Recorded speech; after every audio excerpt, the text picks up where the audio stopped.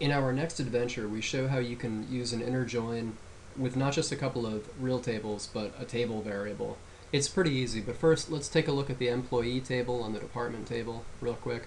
And just like any typical, they're both lookup tables, but one has a foreign key to the other table. Here we have 11 different employees. Notice they each have a DP key. Whereas the department table, that's the foreign key, which just happens to map to the primary key in the department table. So in a perfect world, you would think that every department has employees, and that every employee belongs to one real valid department. But in this database, that's not the case. I gave somebody a key that doesn't exist in the other table. I made one of them null.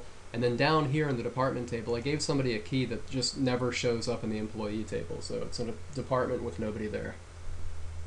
They're never busy. Okay, so that's just really like kind of a rough idea. Well, normally what somebody might do is they might want to just do a join between these two tables with the employee first name and then last name, and then this will show from the other table the name of the department. So when you run that, it comes back, and by the way, there's 11 employees, but it's only showing 9 because these are the 9 that actually are mapped to a real department in the system. And so, that's a nice little query. It does what we want. And we weren't going to get into how I could do a left join and get other customers and all this stuff. I just want to show that this is an inner join, very simple and straightforward, between two real live tables.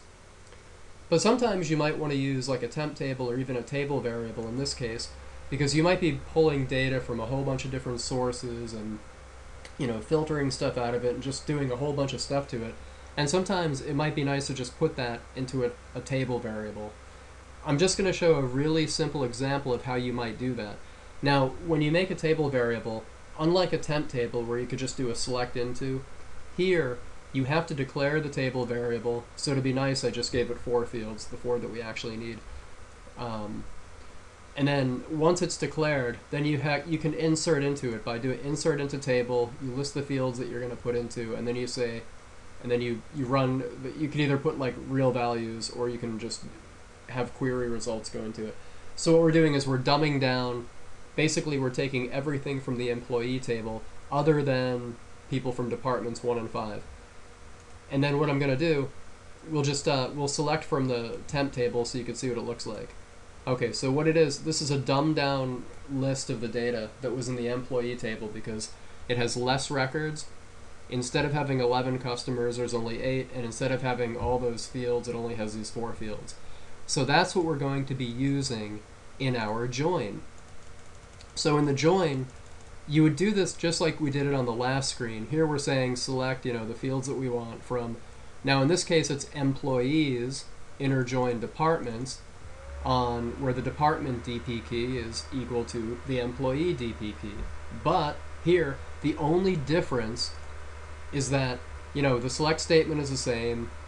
That's all the same. The order by is the same.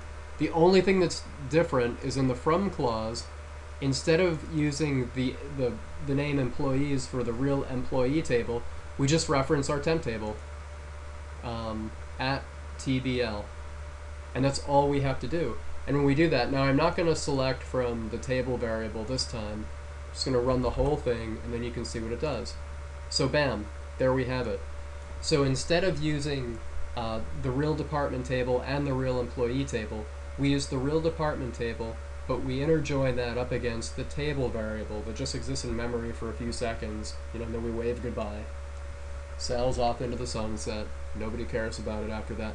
But that's how you would do that. In real life, you'd probably be pulling a lot more stuff from a lot more places into a table variable. Probably if you had like 10 years of data with millions of records in a huge table, and you're just pulling stuff for like a specific month or a specific week, that's when you would probably do something like that in real life. Hope this was helpful.